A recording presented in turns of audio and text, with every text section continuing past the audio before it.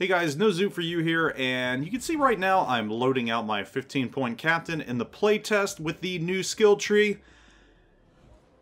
I want to take the time to talk about two skills, one in particular that I think is going to cause a lot of debate, and you probably already heard about it. That's the radio position finding. Also, I want to talk about priority target, which at one point I think is going to be heavily used. It's a very neat little feature. You can see right here I'm just kind of loading out my Bugioni, getting it ready for battle.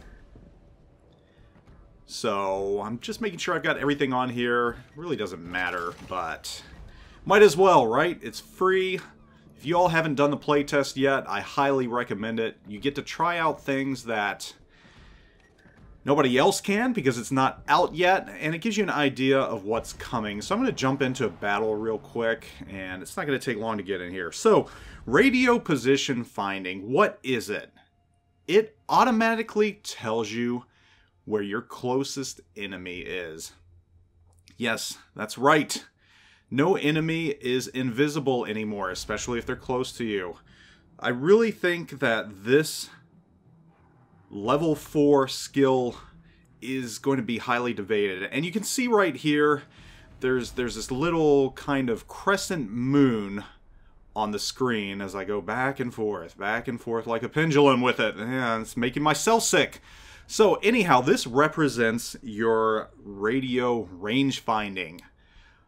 And you're going to see what happens to it when this battle starts. So also, I told you that I have priority target. I want to focus on that as well. That is a nifty little 1-point skill, which tells you how many ships are actually aiming at you.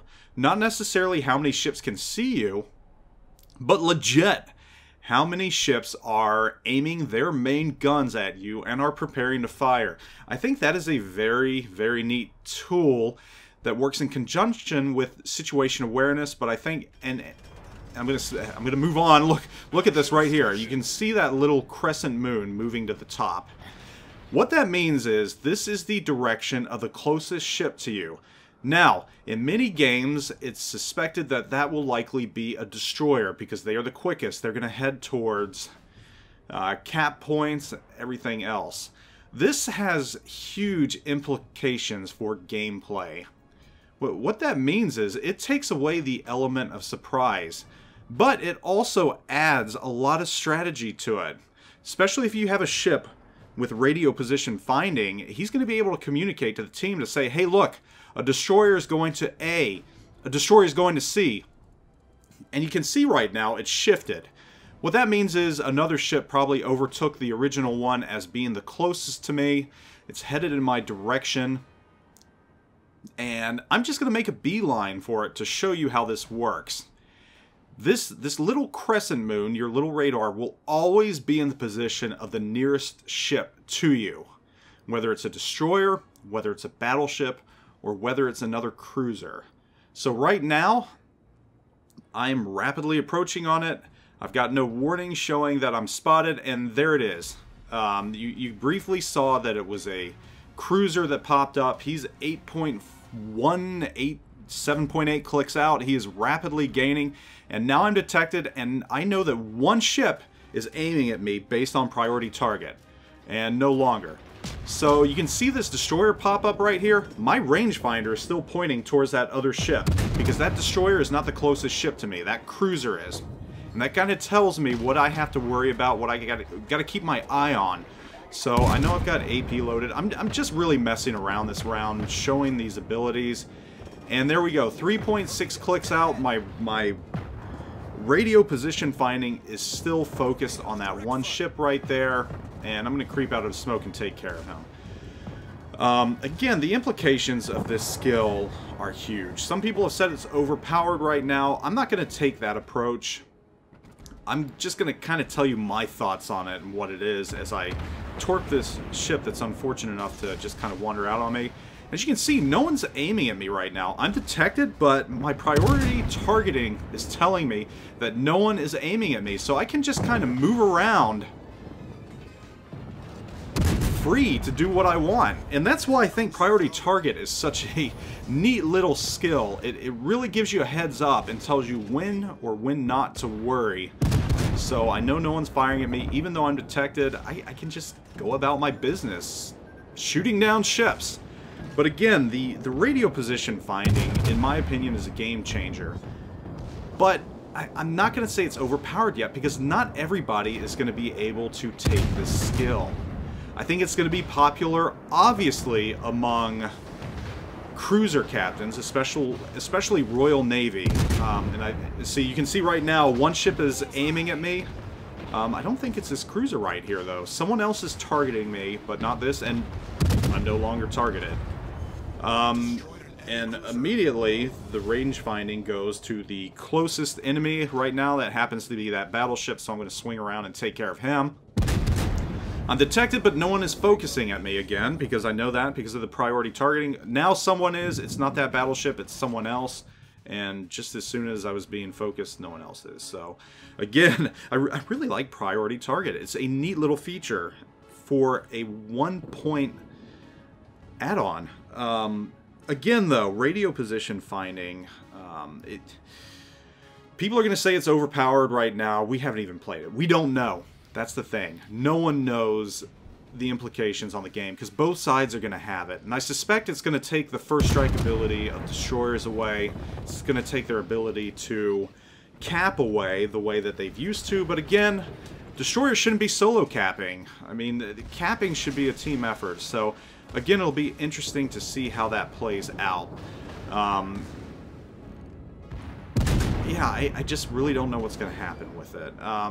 You're going to have to give up a lot to take it if you do want it, because at that level 4 you've got manual fire and AFT as well. So, you know, if you're battleship, you're not going to want the range finding, and this round was over as quickly as it started. But there's more to this, so I'm going to flip over to something else right now, some Royal Navy gameplay. And here you can see I'm in smoke. My rangefinder's telling me where the closest ship is. I'm going to break concealment, and he's going to be right there, obviously. I'm detected, and he is obviously aiming at me. I know this because of priority targeting, and he put a hurt on me right there, but it's okay because he's a computer enemy, and he's not the smartest, and again, I'm just screwing around. But radio position finding, you probably by now, based upon this video and other videos, have a good idea of how it works. Time's going to tell whether or not it's overpowered. It is going to change the game a lot, especially since both sides are going to have it. It's going to take first strike capability away from destroyers. It's going to take their stealth ability away, because you cannot hide from this. There's no way to hide from this ability. There's nothing you can do about it. Now, another interesting thing about it that you need to keep in mind, and you'll see that once I finally destroy this Colorado right here, it shifts, and it's going to go to this aircraft carrier that's hiding. Aircraft carriers used to be very good at hiding, and had these bombers not destroyed me here in a moment's notice, I would have been able to take him out. And you can just see him right now as I'm sinking. He's going to pop into view right here. So he's the closest ship to me. I know where he's at. And this gives me another advantage. I know where the aircraft carrier is. So radio position finding is a very, very, very good tool. Overpowered, I don't know, because you have to give up a lot to take it. I imagine this is going to be very popular among cruisers and maybe even destroyers if they're willing to give up concealment. But if you have a 14-point captain, you're going to be able to take these skills. If you have a 14-point captain, you're going to be able to take both concealment and radio position finding. So in conjunction, those two are going to be absolutely devastating for enemy ships, especially destroyers if they get out there first. Priority target again, when working in conjunction with them, is just a very, very, very neat combo, because you know who's firing at you and how many people are firing at you. But I know there's a lot of debate right now. I know this radio position finding it's the hot topic, and there's people falling on both sides. There's people saying it's overpowered, it's ridiculous. And then there's people saying that, no, it's not overpowered. And I have not made up my mind yet, because obviously this is a play test. We just don't know. Until it gets out there and everybody has the ability to take it, we don't know. And again, we don't know how it's going to play out. We don't know if people are going to take radio position finding over AFT or manual firing. It's going to be ship dependent, and I suspect this is going to be popular among Royal Navy ships, maybe among Russian ships, maybe among the Kriegsmarine. I don't think U.S. cruiser captains are gonna, or players are gonna, opt to take RPF over the other things like your AFT or the enhanced AA. So I'm taking a neutral stance on this. I can't make my mind up on it because it's not in the actual game yet. But I will say that it is a powerful tool, especially in the hands of a seasoned veteran. It is going to be a very, very powerful tool. And you can see right now, I'm making a beeline automatically for the first ship. I don't know where he's at, but I know he's the closest one to me. So I'm going to head in his direction. I'm going to go after him. And that's what makes this a powerful tool. No ship is completely invisible. Your concealment will keep you concealed, it'll keep you hidden, but someone is always going to know where you're at if you're the closest ship to them. There is no hiding. If he wants to find you, he will find you. And I think that's where some of the consternation regarding this ability is. So there you have it. Radio position finding and priority targeting, which I think is a really, really neat little one-point skill to have. You know how many ships are firing at you. You know when and when not to be worried, because it tells you if main guns are pointed at you. That, for 1 point, I think is a bargain. That's a very, very cool skill. So, guys, let me know what you think right now. Tell me what you think about these new skills and whether or not you're worried about this 4-point captain skill, which some people think is the worst thing to happen, or something that's not that bad at all. Let me know your thoughts on it. I'm very interested to find out. I've given you mine. I'm staying neutral right now because we just don't know. I have one small caveat. Before publishing this video, I went to bed and I woke up and I had time to ponder about this skill just a little more. Now, I know radio position finding is a very, very, very hot topic right now. People are either for it or against it, and there's really not much middle ground, which I tried to take. Since, again, it's not actually in-game for everyone to play. I just want people to keep in mind that this is available to both sides, and I think right now people are only thinking about it as how it will affect them and solely them. But this is a tool for the entire team, and it's really going to create a lot of strategy. And I think it's actually going to benefit destroyers as well, the actual ships that people thought it was going to hurt the most, especially if destroyers equip it.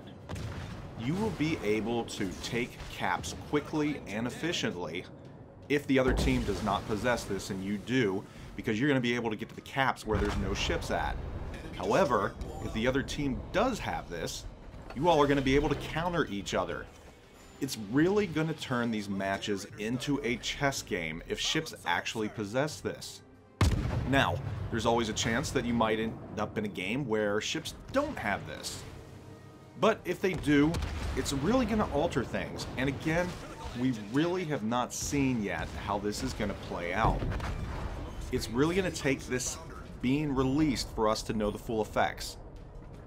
Now, when that does happen, I think we'll know fairly quickly whether or not this is overpowered or not, whether or not this tool is disastrous, or whether it makes things interesting because you got teammates on your team that are actually cooperating, coordinating, calling out locations, telling you where to go and where not to go. So this is either going to be a boon for the gaming community of World Warships, or it's going to be disastrous. So I just urge you, take a little calm right now, and let's wait and see how things play out. Because I think the idea might be right. I just don't know if it's going to work correctly. Only time will tell. One minor fix that I think would be pretty cool to it, that actually Little White Mouse gave me the idea of, because she brought it up, and I agree with her, I would maybe have this pulse.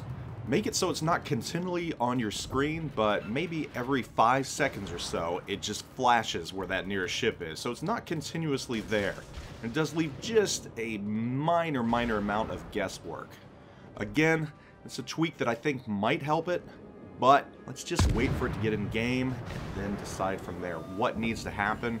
We've been good about making changes with World of Warships. They've listened to us. If there's a huge issue with this, I'm sure they'll listen again.